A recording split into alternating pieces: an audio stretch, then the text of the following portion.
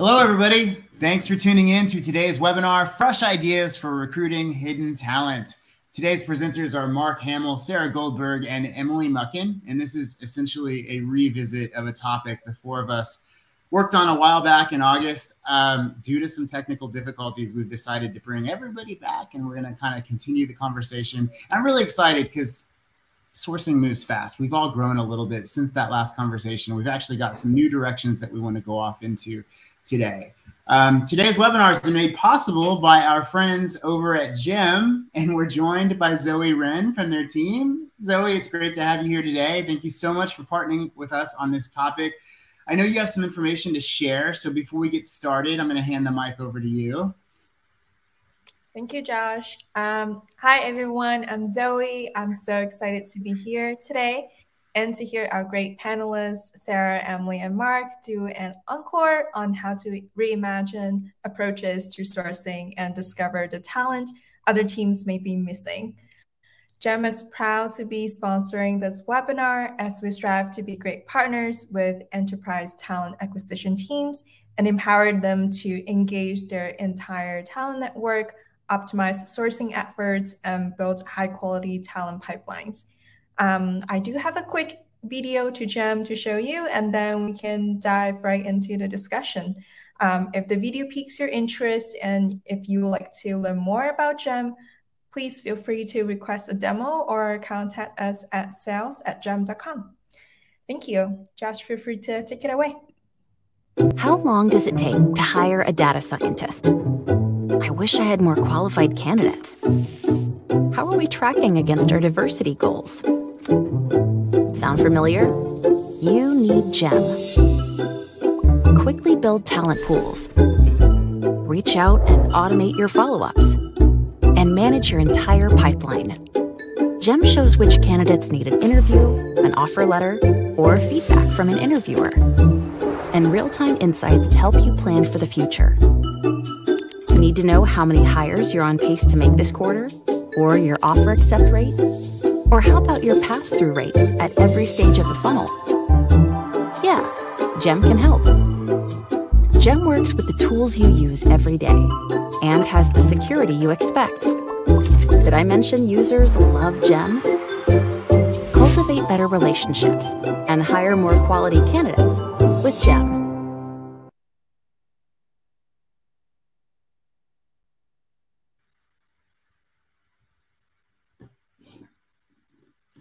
And we are back. Today's webinar is being recorded, so by the end of the day today, we will send out an email with a link to today's recording. If you have any questions for today's panelists, please use the Q&A feature on the right-hand side of your screen. Please note that there's a chat area and there's a Q&A area. The chat area is great for, well, chat and general discussion. And then the other area, the Q&A tab, is great for questions, if you have specific questions for our panelists. So without any further ado, let's get to it. I'd like to start off with some quick intros if we can. Mark, you and I kind of started this webinar process together and then brought in other people. So I'll just, because this started with you, I'll start with you. So. All right, I like the sound of it. By the way, I like how Zoe called this, excuse me, how Zoe called this an encore. I like that. Anyway, I'm Mark Hamill. My name, yes, is like Luke Skywalker, only spelled differently. I am currently with a small startup company called Amazon, but I've actually my second tour of duty with Amazon. I was there for about 4 years before, worked on a ton of different things in the tech field, went to the artist formerly known as Facebook for about close to 2 years, and then just rejoined Amazon about 4 months ago. Feels like a lot longer than that, kind of like in dog years you age over there, I think is what the saying is. But yeah, I've been in tech my whole life, lucky enough to be a part of this amazing community and love learning and sourcing and geeking out in that regard. So that's the quick and dirty on me. All right. Appreciate that. Thanks for being here. Sarah, I ran into you at SourceCon. Hello. We actually broke bread over at a Thai restaurant. It was pretty awesome. Tell me about your background. It was great seeing you and seeing everyone else who was at SourceCon. I miss those just casual encounters of like, oh, hey, yes, I've seen you in real life. That's amazing. But yeah, so my name is Sarah Goldberg. I'm a talent acquisition sourcing manager at the New York Times. So my team supports our tech, product, data science world. I've been at the New York Times for 2 years as of yesterday. It's my work anniversary, and so excited to sort of talk through, you know, the ways that you find people maybe off the beaten path, and get in touch with folks. And yes, shout out to anyone else who's at SourceCon in person in Seattle this week. Awesome. And Emily, I got to meet you face-to-face back in June at Talent 42. You were one of our best speakers at Talent 42. So thanks for contributing there. And thanks for contributing to our webinar program and for coming back for the encore presentation of this topic. It's awesome to have you. Well, I love second chances. And what people don't expect about me is that in my real life, I'm actually pretty shy and introverted. And so I'm leaning in to any opportunities to just get more comfortable with being uncomfortable. If you've read or watched Brene Brown, maybe that resonates with you. But as far as an intro, my pronouns are she and her. I'm a senior technical recruiter at Reddit. I've been there just under 3 months. And what else would be interesting about me now that you know that I have a fear of public speaking? I've only been in tech for, I think, less than 4 years on the recruiting side. And I'm enjoying working with some brilliant people. And if you follow me on LinkedIn, you'll also get some insights onto some things that are really unique about hiring in tech. And I'm excited to dive into this webinar because I had to really learn a whole new skill set. Hiring for niche tech talent in particular has taken every tool in my toolbox, and I'm constantly refreshing what works, especially as social media continues to evolve. So that's me. Making sure my mic is on. What you're saying really resonates. I think the quest for talent has only gotten more difficult, I think. So there will be tears. You will be tested. On the last webinar, I asked, and I want to ask it again, what is one of the most unique and out of the ordinary places you have found a candidate that resulted in a hire? And Emily, I'm going to pick on you and start with you, if that's okay. What's one of the most interesting places you found someone? I think I shared this at the last one, but it still is just gobsmacking to me. Now, my story is pre-COVID, but I was in downtown Seattle at a chocolate festival. And I was definitely feeling the sugar rush, and I guess feeling a little extra brave. And I was sharing an Uber, again, pre-COVID, with someone who I didn't know, and made small talk and ended up sharing with them. I was working for Amazon at the time, hiring engineers for Prime Video. I absolutely loved working there, and it just spilled out into the conversation about how cool the teams are that I was hiring for. So I was kind of nerding out in the backseat of this Uber. And it turns out the person I was making small talk with was a software engineer at Expedia and was highly interested in the role that I was talking about. He ended up applying and interviewing. He did turn down our offer, but the fact that just from making casual conversation, he made it all the way through the Amazon interview process and got an offer. Any current or former Amazonians will know that that was just incredible and exciting. And I stayed in touch with this person and kind of made a quasi-virtual friend. So that is my story. What about you, Sarah? You're on mute. I should have a shirt that says you're on mute. Yeah, honestly, 2.5, 3 years into the virtual work, and I still mess up. So I'm going to go with a different one that I think I said last time, but also just a really fun one. I like playing around with just like what you can see, not just like now, but like the internet really is forever. So this is something that I love to do when I have time, and was pretty successful at it.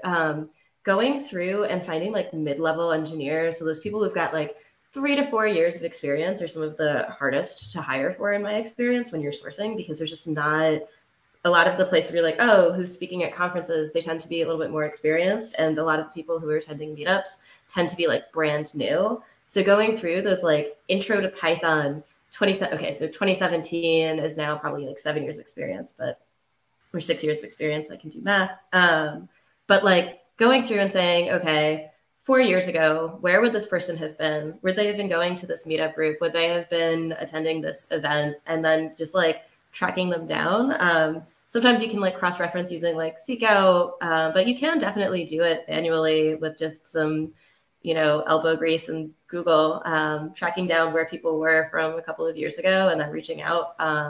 Because especially if you can get your hands on an old attendee list or sometimes gold. And I'll hand it over to Mark. Yeah. Real quick, I want to mention, Emily, I read an article that said the two biggest fears that people have in their biggest fears, I'll leave it at that. Number one is public speaking. Number two is death. So people are actually more afraid to speak in front of people than death. So they'd rather be in the casket to give the eulogy. That's always stuck with me. Anyway, for me, so I can't remember what I shared last time, but mine aren't as cool. I don't have any cool stories with sharing an Uber with somebody or the old, meeting somebody at a bar and getting them a job. Like, I don't have any of those cool stories. I mean, for me, the most outside the box, I guess now with everything being open to sourcing from, I don't think it's too outside the box, but there's three, but the top one that comes to mind, there was a project we were working on at one of my previous companies where it was a pretty niche role. I think that's an overused term, but it was a pretty niche role. And we were looking through different areas where people are like posting about the topic and things like that. And then one person said, "Oh, I bought this guy's book because he wrote an article and something, and then told about his book that he published on the topic, and it was on Amazon." And so I went on Amazon Books, and I found the guy that wrote the book, reached out to the guy, told him about the book. I loved it. We're also hiring. Turned into a conversation, candidate conversation into hire, and it was great. But that's not too outside the box. You can think of like your example of going in an Uber with somebody. But for me, the person that actually authored one of the books on Amazon was one of my first hires in that team too. So it was good. It's fun. Emily's story represents to me is just I think it's, what is it? ABR, always be recruiting. I mean, just always be representing your organization, always be, because you just never know. You never know. There was a question from the chat. And I don't know, does anybody here have top secret clearance experience? Have you worked on any jobs for? Mm-mm. And that's okay. So what I'm going to do is, this is for Austin. Austin, I'm going to drop his LinkedIn. I don't think he's going to mind, into the Q&A. I suggest reaching out to Tom Weiner. He is awesome. They do a lot of DoD type of work. He's super friendly. He's a speaker from the SourceCon community. So Tom might have some insight for you there. And so let's just keep moving on. And I am recycling some questions from last time, but we did have some technical difficulties. So there's a method to my madness. I want to ask about silver medal candidates. And that came up at SourceCon actually quite a bit as well. We're in the no business, essentially. We have to tell a lot of people it didn't work out this round. So how do you manage that? How do you feel about maybe rediscovering silver medalists? So maybe it was a different recruiter on your team, or maybe it's your own silver medalist. How do you approach that? How do you re-engage, rediscover these candidates? How do you manage that process? Let's just go. I'm sorry. To go once. It's like the Wild West. Mark, or Emily. Okay. Oh no. Thumb war. Who's going first? Emily, please. I actually won a thumb war this last weekend. So anyway, without digressing too much, I had a lot of success hiring silver medalists, both with Amazon and then Netflix, where I was previously. And I try not to make it too complicated. Our lives, our jobs are hard enough. And so I would just use reminders built into the CRM. They usually have them. Or I like a good old Outlook calendar reminder with a link to the list that I want to follow up on, or what have you. So, and then looking at old recs and seeing if people are dispositioned properly, seeing who made it to the final rounds. Also, another tactic, more than just, where can I find these silver medalist candidates in my CRM or my applicant tracking system, It's if I'm hiring, let's say I'm at a company for, only 6 months and I have these silver medalist candidates and maybe, we've told them no or not right now. How do I keep them engaged without losing my mind? Because I'm going to be following up with a lot of candidates manually, and I don't necessarily have the time or bandwidth to do that. Another thing that I've done is added them as a connection on LinkedIn, and then I post there really consistently. I try to be diligent about continuing to post not only things that represent my own point of view, but to continue to talk about why I love the teams I'm hiring for, the company is treating me really well, that kind of thing, to keep those candidates sort of warm and engaged in a very easy and scalable way. So I'm still sort of top of mind. And if I reach back out, say 6 months or a year past their interview, whether they didn't pass the interview or they were a true silver medalist where we just went with someone who was slightly more qualified, they're a lot more likely to respond. And I've gotten comments through the years now of like, oh, hey, Emily, yeah, I've been loving your stuff on LinkedIn, or hey, that post was really funny the other day. And I didn't have to manually reach out and email all these silver medalists to keep them warm. I found a much more effective and efficient way to be top of mind with them by just using social media that way. So hopefully that made sense. Mark, it's your turn now. Oh, you're the silver. Yes, you covered most of it. I have a little bit of a cold, sorry. You covered most of it, but the biggest thing with Amazon or even the companies I've been at prior, which are larger tech companies, I don't have the exact numbers in front of me, but most individuals don't land an offer on their first attempt of interviewing. So most of the time, the silver medalist candidates are soon to be gold medalists. I mean, those are something that I don't have the numbers, but I do know like most of our hires are from people that are trying a second or a third time. So to Emily's point, the key that we can have as sources and recruiters is to just be as empathetic and continue to lead with like, hey, this is something we want to keep the lines of communication open, because you burn that bridge once, those people that are usually going to be there for the second time around, that's not happening. So the biggest thing is leading with empathy, coach as much as you can, but just keep like that warm and engaging line of communication with them, because that's the key. So for us, silver medalist candidates, I guess if you want to call them that, are probably one of our biggest sources of hire. So yeah, keep that relationship as strong as you can is my advice. Outside of, Emily covered all of it, but that's my advice outside of that. Yeah. And if you happen to be, I've been on a ton of different ATS systems in my day. I'm just like sort of thinking like, not just even like, it's great if you can just say, hey, here's this tag for silver medalists, but sometimes you do need to like take that step to, 2 years ago, we weren't thinking, how do we tag this person as a silver medalist? Someone might not be at the company anymore. So like thinking about the ways that really strong feedback shows up. I mean, hopefully your system tracks like, okay, yes, this person got 5 out of 5 on the technical acumen part of the interview. But if not, like really loved this candidate, like loved speaking with them, like keywords like that. If you happen to have a searchable ATS, I know back when I was at an agency, I made so many placements just by like going through notes of recruiters who weren't here and seeing who they loved. Because all of this data is just there for the taking. That's a great idea. And if I had $1 for every time somebody said, "Where'd you find this candidate on the ATS?" That's a good first place to look, and a lot of people forget. I want to pivot a little bit because I want to talk about Boolean, and we're fresh off a SourceCon event, and I think the sourcing world has evolved so much. A while ago, the sourcing title didn't even exist as a title, right? What are your thoughts on Boolean? And I think we're starting to evolve. So there's two schools of thought where some people are saying you don't even really need to know Boolean to be an effective sourcer. Whereas there's other people that would say you still need to learn Boolean. We were talking before the webinar started, and it kind of reminded me as a kid when you're working on some hard math problem and you whip out your calculator and your teacher says you're not always going to have a calculator in your pocket.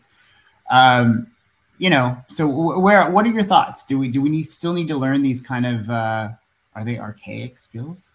What is it?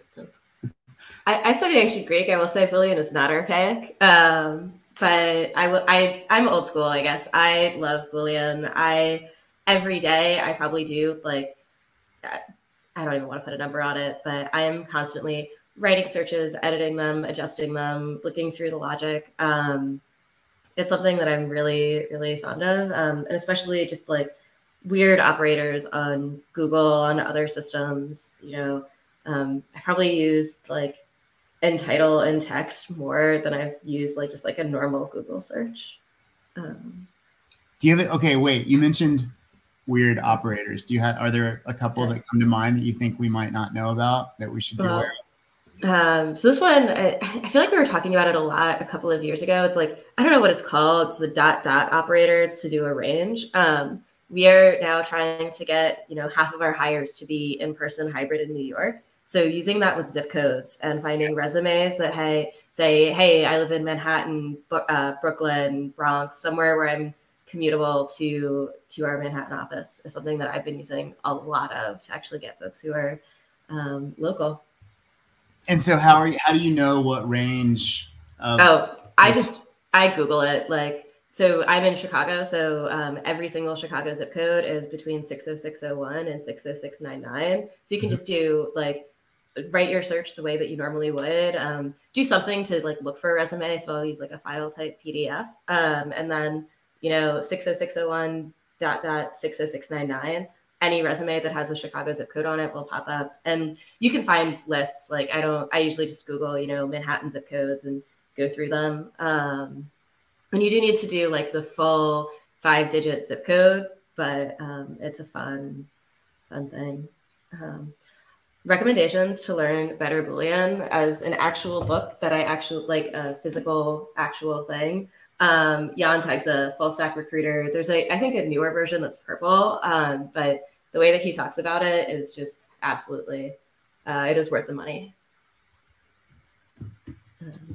Emily mentioned some Boolean builders that she uses. And I think, Mark, do you use some Boolean builders too? Yeah. To Sarah's point, I could not agree more with you. I'm a Boolean nerd, but I do understand where Josh is coming from. There's a shift, the analogy of the calculator and math test. That's a real thing. I remember I was in an interview a while back, and they were asking me some basic, can you write a string for this and this and this? Or that's what they asked me. And I was well, my approach typically, I'd go to it was Hire Tool at the time, and I would use their Boolean builder and type in these words and it would build it for me, but I can do it. The point is, you said yourself, Sarah, you're constantly shifting and manipulating to get different results. I feel as though we can use these tools, which I can share plenty in the chat here in just a minute. I have a few teed up, which are calculators on a math test. They build a Boolean for us with the keywords that we input. But to know the basics, or to know the actual the syntax, or kind of how you're building the Boolean, and be able to manipulate that if you're getting different results than what you're hoping to get, those are the skills you need to have. So I'm always a fan of learning Boolean. I don't think and hopefully it will never go away. I don't see how it could, but at least learn the basics, but then go ahead and use these calculators on a math test. But again, I'll share some of those for sure in the chat here in 1 second. I wanted to add on to that. As someone who was recently interviewing as a recruiter, I was surprised by how many companies are still they haven't updated their recruiting process necessarily to current skill sets. And so just don't be surprised, because a lot of us have been in the mix, and there's a lot of churn out there in recruiting in the market. And so whether or not I would say have a few simple Boolean searches prepared for those interviews, especially if you haven't written one in a while, and have a tab open to put some search terms in during a recruiter interview, because whether or not you use it, that may be baked into a company's recruiter interview. So, and I also, as far as the topic of discussion, I have more focused on sourcing, and have had many sourcing only roles in my recruiting career, and even in those times barely ever used Boolean, but just knowing the concept of how it works and basic search terms are really important, because even if you do go to use a website to build your Boolean string for you, you still kind of need to have those foundations of here's how it works, and here's why your string may not be working or it's coming out funky. So I am just, I have a little dyslexia, and so, which makes it sound very cute. It's just a little dyslexia. Anyway, I struggle with typos, and so Boolean builders help combat erroneous Boolean string. So that works for me, but there's my 10 cents on it. And then I'm guessing if you plug everything into a Boolean builder and then it spits out that output, it's going to educate, you're going to start learning kind of the formats and the patterns and different ways to put it together. And then you can start, you know, swapping things in and out yourself. So I think it's a great place to start. I'm going to talk about some other things that I thought were maybe fading out, but maybe they're fading back in. I did see, I think I saw a pair of bell bottoms at SourceCon. So I guess bell bottoms are coming back. And somebody showed a word cloud or something like that. And I thought word clouds were kind of an old school thing, but it really, I had an aha moment because I guess they dropped in like 10 resumes or something into this word cloud. And one of the words that surfaced to the top very quickly, if you don't know what a word cloud is, you kind of dump in a lot of data and it makes this like this abstract thing of like all the most prominent words. And so somebody had done a word cloud with, 5 to 10 resumes, and development was like a top word. And I think admittedly, that's a word I would have missed. I might type in developer or developing, but like development was one of the main words, or used this language or things like that. So these word clouds can kind of help you unpack that. Do you have any other hacks that might help us see through some of these blind spots, or help us build better strings, or come up with better keywords that we might not think are so obvious? Yes, this just came up with the hiring manager because he was really stuck on, I'm hiring for this back-end staff engineer for JavaScript containers, and they need to be fluent in, JavaScript, blah, blah, blah. And so, I do my thing. I'm out there, I'm searching and, hitting a wall. We've been doing interviews, this and that. And he said, well, actually, as we started having a conversation, I was like, what are other languages that somebody could be proficient in that would still be successful in this role?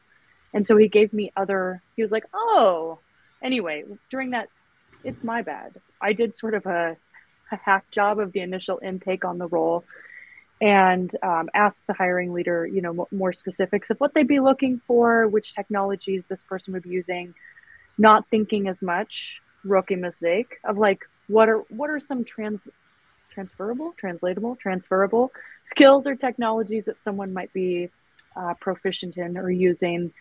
So that opened up when he was like, oh, well, they could know Rust, they could know TypeScript, they could know this, oh, cool, okay, awesome. So I went back and had a much, once we'd looked at the ideal candidates with the ideal keywords, it just opened things up by asking what other search terms from the person who's actually going to be making the hiring decision and doing the interviews. So anyway, word to the wise.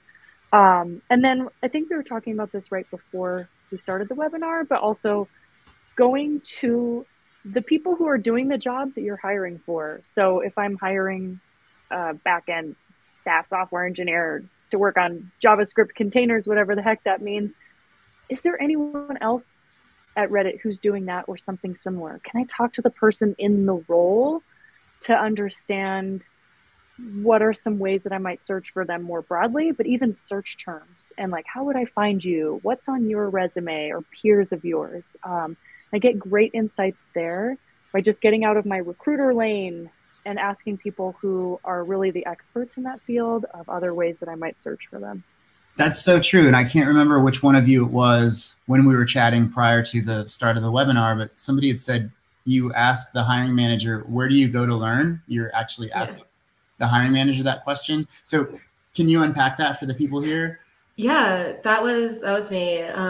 Just seeing like, okay, what conferences are you going to or speaking at or blogs? Like trying to figure, like, from an outside perspective, armed with Google, you can find pretty much anything that people want to have found and a lot that they don't want to have found.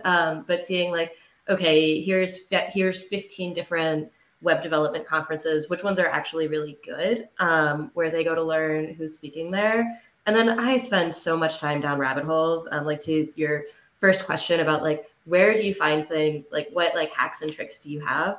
I just like to follow people and see how they talk to each other. Like, are you still having conversations on Twitter? I know in the last one we got into like a Slack and Discord and like other online communities, Reddit, not to talk about where you work, Emily, but sort of seeing, hey, here are the conversations, here are the hashtags, here's the drama that's popping up. I mean, there's always some kind of drama. But like following that and seeing like phrases and words and, you know, how people are writing on bios, things like that is always really fun. One person in the chat asked if we're not using Boolean, what are some things, what are other methods? I would say there's a lot of native search when you're searching within LinkedIn or when you're searching within Facebook or whatever. They've got kind of their interface that you're supposed to use it a certain way. And we were kind of talking about ways to maybe use interfaces in off-label type of ways, but maybe we'll get to that later in the chat. But other really good resources or tools or things like or things like that will help accelerate your process and will help you in areas such as diversity and things like that. Quick answer to a shout out in the chat. Yes, this webinar is being recorded, so we will get the recording out to everybody shortly later today. One thing I want to pivot again, or maybe take a little break if we can. Mark, you brought some slides that kind of cover the trends of kind of where we're at. Does it make sense to maybe share some of that data now and then kind of jump back to the discussion? Yeah, of course. Absolutely. Yeah, I am a over preparer and I always like to have way more stuff than I should. So I threw some slides together. Let me share my screen. Hopefully this is the new platform. So Josh, can you see that? We can see it. Sweet. So yeah, again, being an over preparer, I wanted to gather at least some background context as to like why we should even talk about finding candidates in different areas, which we've been discussing so far. And I have some cool things I'm sure we'll continue to discuss today.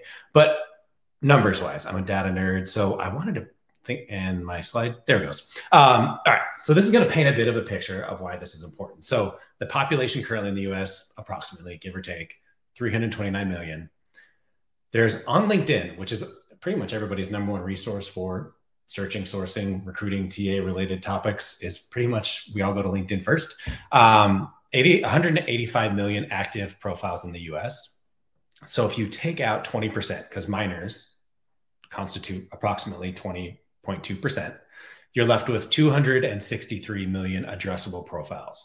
That being individuals that are, out of the population, that means that 263 million could potentially have a profile. So that means that if you take the 185, which is what the current active profiles are, versus what it could be at 263, that's only 70%. Like you could say glass half full, glass half empty, only 70%. I mean, you feel like it could be more. So 70% of the total addressable population has a LinkedIn profile. That means, like I just said, I'm going to go with only 70% of individuals have a platform on LinkedIn. I hope that makes sense. I'm going kind of quick. The other thing to think about is the generational shifts that have been occurring with LinkedIn. Since 2020, I know this for Amazonians because I've looked and I have easy access to it because of where I'm working, that approximately 30% of Gen Z ex-Amazonians don't have LinkedIn profiles. Now, when we say don't have LinkedIn profiles, they might actually have a LinkedIn profile, but have not updated it to reflect the recent changes, meaning it's not an active profile. So roughly 30%, that's a lot. And that's a pretty big generational shift.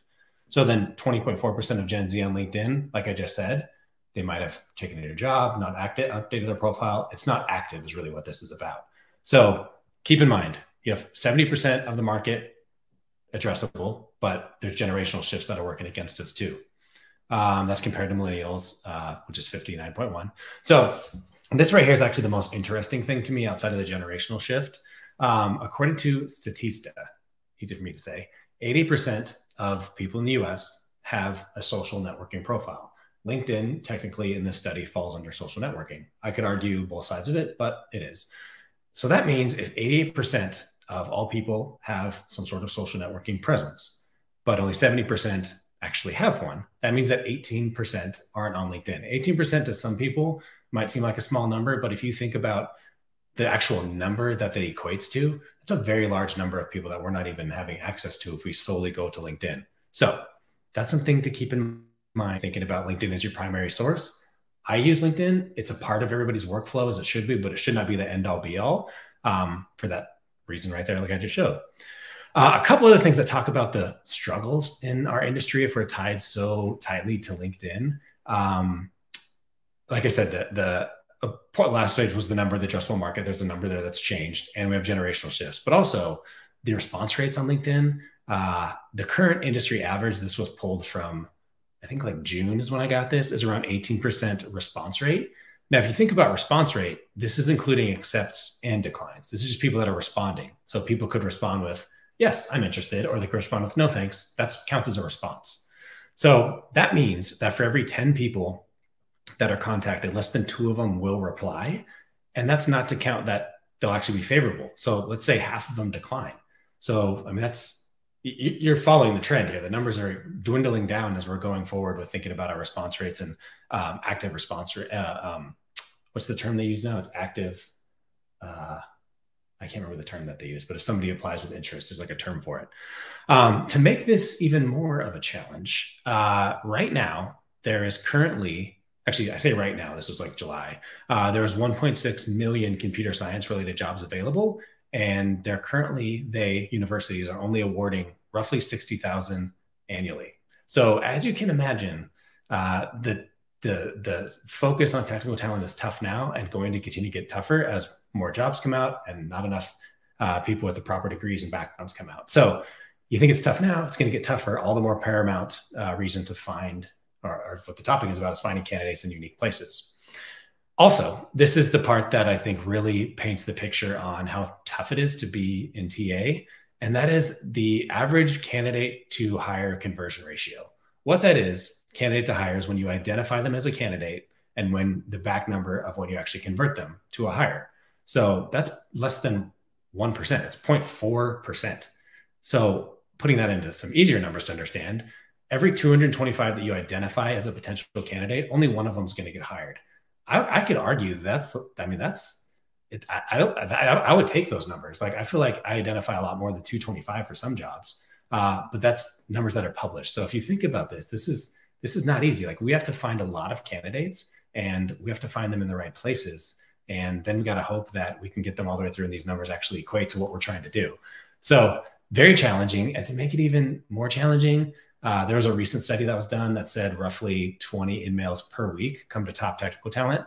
I mean, I would argue it's more than that. Like, recently there's been some shifts, but I know even for recruiters, there was a hot market for recruiters earlier this year. I mean, I was getting easily that many myself, and I wasn't top tech talent. So I would argue to say it's probably a little bit more than that. Yeah. So this number we've already talked about a little bit, but 75% of us use LinkedIn as first attempt. It's challenging. We'll put it that way. So all the more reason why we definitely need to all focus on finding candidates in different places. These are like several that I think we all should start looking at a little bit heavier.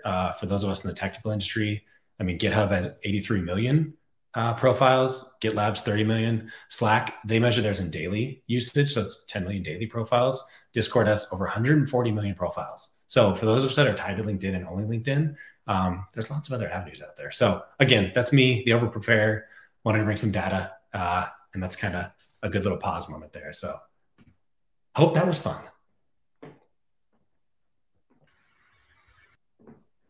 Thank you so much. I'm trying to get unmuted here. It's like taking a double click.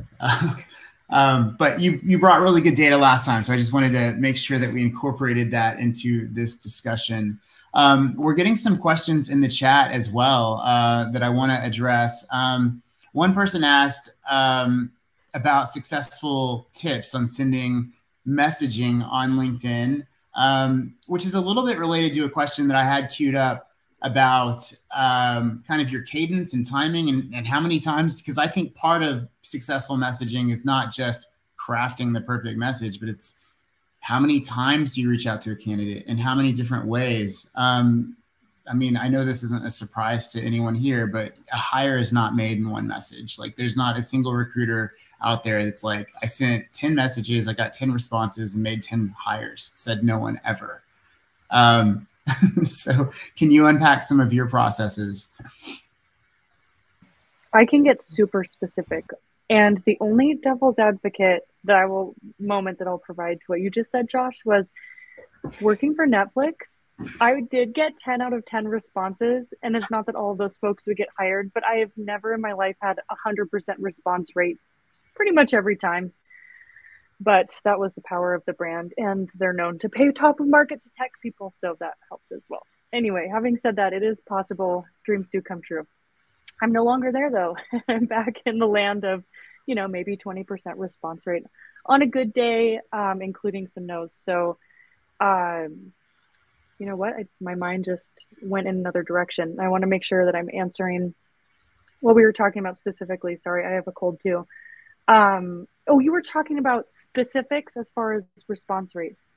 Or follow-ups. My formula, I played with this a lot at Amazon. That was the first company I worked for that had the tools available to really measure the effectiveness and how many times you should reach out optimally and that kind of thing. And then I also went with customer anecdotes, candidates who were going, hey, you reached out to me 6 times. What are you, a stalker? And so my general guidance, if you're new to recruiting personally, is generally I'll send about 4 total messages.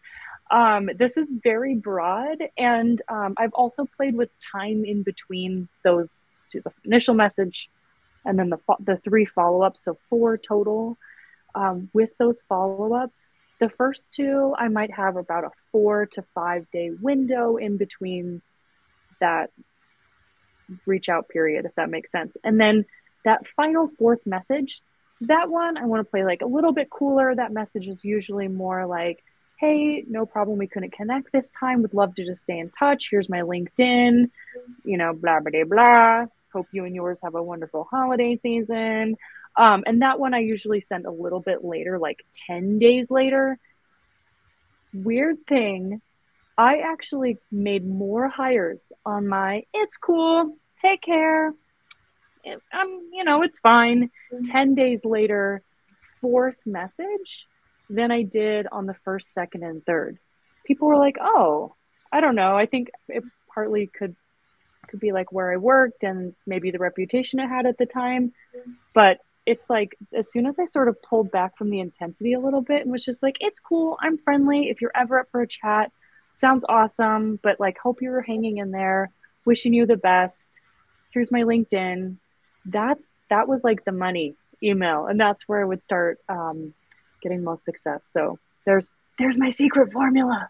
The power. Anyone else? The power of the takeaway. Yeah, and the power of like the breakup message, I think Shali called it, of like, oh yeah, here, this is the last you'll hear from me. I like the and apologies if it wasn't Shali. It was so much content in 2 days. But sometimes I will, and like I didn't even realize like I was thinking of this like as an outreach, but like following someone on Twitter, and admittedly this means that you need to keep like a professional-ish Twitter where you're still like a real human. Following them on Twitter and then sending them a LinkedIn message is like money. Like getting responses like that where you're like, hey, I care about what you're saying. Not sure if this is the role for you. But also I usually like, I will change it up. Like there are some folks that I've reached out to and it'll be like, oh, hey, I'm reaching out to you for this manager and analytics role and nothing. And then suddenly it's like, oh, well, we've got this director role opened up. And like, I know you weren't interested in that. Like, referring to the fact that you've tried before and failed and not just been like, hey, I'm going to keep on spamming you, but saying like, hey, this is a different role. Like maybe this will get their attention. Things like that. And not just being like super, I don't think anyone on this call would, but like a super formulaic, hey, I'm reaching out for the first time. Hey, I'm reaching out for the second time. Like trying to let your personality in through has been really helpful for me. I don't have any secret sauce to add other than like what Sarah said about the Twitter versus sending other messages on other platforms. Like that's my approach is usually some initial message, usually an email first, and then follow-up emails and usually try from another platform that I might have found them on. Cause that shows like you've really like, hopefully it shows them that you're not just kind of mass messaging. You shouldn't be doing that anyway. Point is that shows like, hey, we have other avenues that we can approach to. But I also always try to have some theme that I'm following up on from the last message. If there's some repository that I wrote in the first messages that I'm calling them out on, I always refer back to that. Like I always continue the same theme. I don't just kind of like, hey, you're looking for work. Hey, we're still interested in you. Like, yeah, I always have some sort of cadence in that regard too. So, but nothing to add secret sauce wise. I think you guys definitely nailed it. Yeah. I might eat my words in 5 to 10 years, but texting, like cold texting, I would not do. Like I get it. I think you could probably be successful, but like I I think it's like a little bit too far for me, I think, reading through it. No comment, actually. Emojis. Do we put emojis in subject lines and stuff? And does that have an impact on anything? And the reason I ask is because again, I'm sorry to keep bringing up SourceCon, but it was an amazing event and you should go to the next one. But a lot of people are using emojis in subject lines. Maybe I'm just an old grumpy get off my lawn type of guy, but I kind of hate emojis. So like, what are your thoughts here? I use them in search. So I will, I search for like the hand wave emoji, because that's where you get like people using bios. And like I will sometimes like obviously every candidate is my favorite candidate, but my favorite ones are the ones who like put on LinkedIn, like, hey, recruiters, to prove you actually read this, like do this thing. I think those are like the only instances where I've actually ever put an emoji into an email was when someone said like, recruiters, put your coffee emoji here. But I don't. That you're using emojis as part of your search. It never even occurred to me. It's Unicode. Like anything is searchable. You can use it. I mean, to steal your flavor on this one, Sarah, but I could not agree more. I use it often, especially with GitHub. I keep referring back to that. But when people have their About Me pages on GitHub, or they call them their README, their profile READMEs, it'll be a little wave emoji to show like, hey, like the common thing used to search for that a profile would be like, hey, or hello, I am, but also they use the wave emoji. So yeah, that's an example. Like people put that in their profile. So it's something great to search for. Could not agree more, Sarah. Sorry, stole your flavor on that one, but just wanted to back up that it's awesome. I would want to say, just use your best judgment. Like, don't have a reach out that is so peppered with emojis that you look like a doofus. So use them judiciously. Like, when I was, reaching out to folks about roles at Netflix or at Amazon Prime Video, like a little popcorn emoji in the subject line, super cute, and also kind of reinforce the adjectives fail me, the realm that I was sourcing for. Also, when I have tested it and measured it, typically millennials / maybe up to elder millennials and below respond better and don't really think twice about emojis. And sometimes, depending on the role and the level of experience, if I'm reaching out, and this is a very broad generalization, but when I measured it, when I'm targeting maybe a principal software engineer with 20 years of experience, I even got comments, but generally a lower response rate. So it helped with some of the less seasoned talent. And the very, very seasoned talent was like, what is this, a job for kids? And, it's like, So to Josh's get off my lawn persona, you may just want to think critically, like, is this the right industry to use? Like I see here in the comments too. Is this the right industry? Is this the right, we never want to like age discriminate, but like, is this going to be effective and perceived positively by the audience that I'm targeting? So sort of a yes and no for me. It depends on who I'm targeting. Memo in the chat is mentioning Tiffany's presentation at SourceCon that mentioned emojis. I popped in for a second, but that was actually during concurrent sessions going on, so I missed it. I'm going to have to go back and check out the recording. And that's something that, for those of you here that were not at SourceCon, we will have the recordings up on the ERE Pro website probably within the next month or so. So that's a good place to subscribe to some content if you're interested in catching up on what happened at SourceCon. Mark, can we dig into bookmarklets a little bit, or does it not make sense to do that? Sure. Yeah, because we talked about that earlier today, and I just think it's such a useful tool. I know we can probably get into deep water pretty quickly, but if we can just kind of touch upon it, because I love it. I know Glenn has talked about it too. I use them all the time. Yes. Easiest way is, let's do this. I will show an example of a couple of them. Oh, well, hey, let me share my screen first, and then I'll show an example of a couple of them. And then I'll explain like what it is and why. Okay. Why is this? All right, take 2. Is this working now? Yes. Sweet. Hey, look who it is. Yes, bookmarklets. So the short version, oh, you know what? I was actually making, this is perfect timing. I was making a internal training on, which I can share because nothing special, bookmarklets, and of course my office meme. So a bookmarklet, what is a bookmarklet? It is well, this is what it is definition. A browser bookmarks that executes JavaScript based on, or instead of opening a page. So let's put it this way. If you want to do some sort of action, I think LinkedIn would be our best example. Let's go to Emily's profile.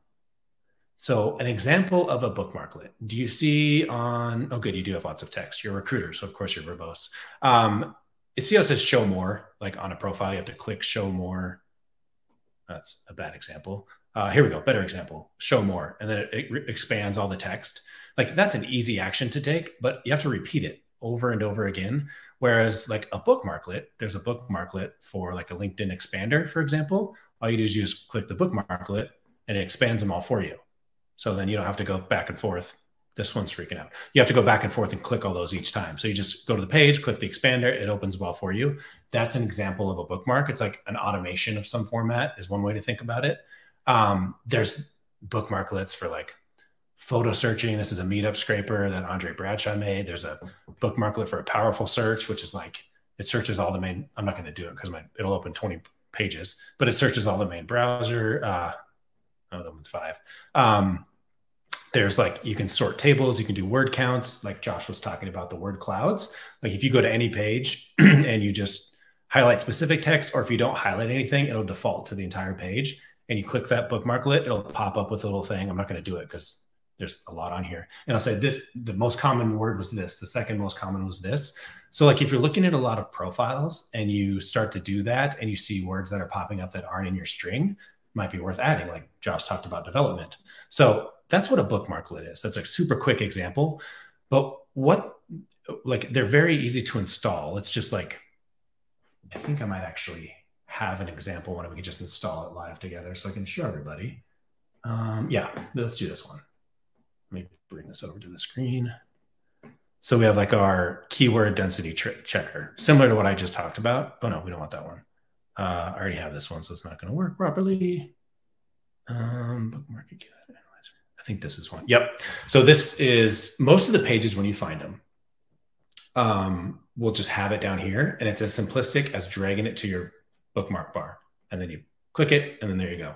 This is an example. You could use this on any page. It'll tell you keyword is the most common used word, which is kind of funny because I guess it's a keyword checker. But that's what a bookmarklet is, and that's the easiest way. And a lot of pages where you find them will have these. So there's that. But if you don't have that, typically it'll say like copy and paste this bookmark in general in Chrome. You just click the star, it'll pop up. So you can name it what you want to name it. And the URL is where you put in the bookmarklet. So let me just show what it looks like. Edit. See how this is a bunch of JavaScript? You just put that as the URL and that'll make your bookmarklet. There's endless avenues with these. And Glenn, well, I don't know if I have his page on here. Point is, there's lots of didn't come prepared with a list of them, but I can send Josh, if you want, a list of the ones that I have and just like a link to save them. And anybody can have all of these. I mean, it includes everything from like, I like to multitask, and being that I like to multitask, I'll do something else while something's reading to me. So I use this read aloud all the time where you just click it and it reads what's on the page to you. That way I don't have to like sit there and read and do something else because I'm scatterbrained like that. But like I showed the density checker, the LinkedIn page expander.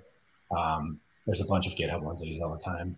There's like screen grabbers. There's this combiner, which is a whole bunch of them in one. The whole theme with a bookmarklet is really, these are actions that we can do and know how to do. They just do it for us. So it frees up time and allows us to be more, what's the right word? We have more time in the day, I guess I could say, to get back and do what we want to do. Does that make any sense? Did that just confuse everybody? I think that was a good overview. And I mean, it's a lot to unpack kind of, we wouldn't be able to give it justice in 5 minutes, but I think it's a really useful tool that people need to be paying attention to. I think custom search engines are also kind of another thing that people should be paying attention to. And that's not something that we can just jump into in 5 minutes. But I think everybody's being asked to do a whole lot more with maybe fewer resources. So we've got to find ways to take back our time and to be more effective. One of the questions I wanted to ask was about scalability. What are some ways that you are able to scale some of your processes and just have more reach? Batman had a really interesting session at SourceCon about the different personas of recruiters. He said that there's words that we're not supposed to use anymore, like post and pray is a phrase that we're gonna phase that out, and having, you know, strategy shaming other searchers for how they do their searches. We're gonna stop doing that as well. So there's a lot of different ways. You've got people that are doing really high volume stuff. We've got people that are doing more batch stuff. We've got people that are doing more tailored strategic searches. But with all that being said, like, what are some ways that you're scaling? Are you using web scrapers? Are you, okay. Emily, I'm just gonna turn this conversation up on its head. Is that the phrase? Anyway. Upside down. So yeah. So I especially had to lean into this thought of like, how do I scale out my efforts? How do I get more efficient? Because the volume of work that I had and the expectations that I had as a recruiter at Amazon were frankly shocking to me. They were very high. And I really liked my job. I wanted to keep it and do a good job. So having said that, I thought, well, okay, I don't want to and can't, as a single mom of 2 kids, just work 24 hours a day. So how can I be more effective and efficient? And so enter the age of the influencer. I could do all this work, you know, hours to find all these names that no one else has and all these cool tools and 75 different doodads and extensions and all of that. And I'm not taking away from everything we've covered in this webinar, but can you also augment a space that most people aren't occupying, but the way people are making decisions and finding opportunities has changed so much, even just since the pandemic. I mean, look at TikTok. People are buying stuff based on like what an 18-year-old on TikTok is recommending. And the same for LinkedIn. And so as far as how to be more effective, how to be more efficient, think about how do people make decisions? How are they influenced to make decisions now versus a couple years ago? And should I spend all day long hunting for the needle in the haystack? And maybe that's what you're doing right now in your field. But if you are working on maybe some generic roles or some high volume, can you just think about how to also build your influence?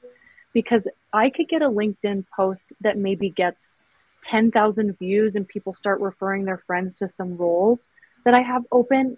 And I didn't even have to reach out to those folks. I posted something earlier this week, and I can't remember what it is now, but it wasn't even really work related. A software engineer saw it who works for Meta and has a lot of awesome experience, DM'd me and was like, hey, Emily, I love what you have to say. I'd be interested in joining Reddit. Hello, that was pretty cool. So I think for us in the sourcing field to start to think differently and more modernly, that's not a word, about how to effectively engage candidates without having to just hunt for them one by one. That part's still there, but maybe adding to your strategy too. And seeing anyone else? I was just gonna say templates. I use templates. I personalize every message I send, which I know I'm very lucky to be gold on how many people get back to me and not how many people I reach out to, which is, I think, like the most important thing. But templates, things that I use a lot, saving things, documentation, just being able to be like, yes, here we go. Let's, lather, rinse, repeat. It's been really helpful. Yeah, to Emily's point, I love that. For me, it's a lot of efficiency tools. Like there's sources, recruiters would copy and paste and type the same things repeatedly, like text expander that Emily just put in there, bookmarklets, things that I can rinse and repeat for other areas that will eliminate time I had to do like if I do it once, I don't want to have to do it again. If it can be reused, that's usually my methodology. But to the point of like scraping, I scrape data all the time, but it's not the actual ability to scrape the data that's realistic. It's what you do with the data. Like you need to clean and comb the data, and then what do you actually do with it is what really takes the thought, or at least you need to be able to know what to do with it to that extent. So I I echo what everybody's saying, but yes, I do scrape data quite often. We got to comb it somehow.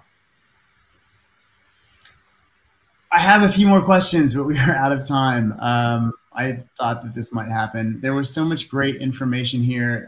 Thank you so much for being here today. To our panelists, you took time out of your busy schedules again and came back to have this conversation. Huge thanks to the team over at Gem. We interact with a lot of different vendors and sponsors, and they're absolutely an incredible organization. And I think they're one of the organizations that are absolutely moving the needle and adding a lot of value to the TA community. Of the teams that I know that have implemented Gem, I've never heard a single, their praises are sung far and wide. And so if you're looking for ways to make your processes a little bit more, a lot more effective and to manage these relationships with talent, you owe it to yourself to book a demo with Gem, because they're absolutely phenomenal. So I'm so glad that Zoe was here today and helped us put on this presentation. Quick announcement, those of you that were at SourceCon probably heard this. It was a bittersweet event. Tanji is passing the torch. It is time for the next SourceCon editor to surface from the community. I was going to say, I don't know what I was going to say. Community is the right word. But we are on the hunt for our next editor. So if you are interested in being a part of that, there's a really good opportunity here. Folks that are interested can email David Manister. I just dropped his email in the chat. So david@ere.net if you'd like to either recommend somebody or suggest yourself as a possible person. It's time. And so without any further ado, we're gonna break. Everybody here that was on the webinar, expect to see them at upcoming conferences, Talent 42 and SourceCon and the like. So if you want to meet anybody here in person, please keep your radar active as we announce future events that are coming up. Thank you so much for being here. Thanks for your continued support of the program. And without any further ado, I'm going to bring this to a close. Thanks, everyone.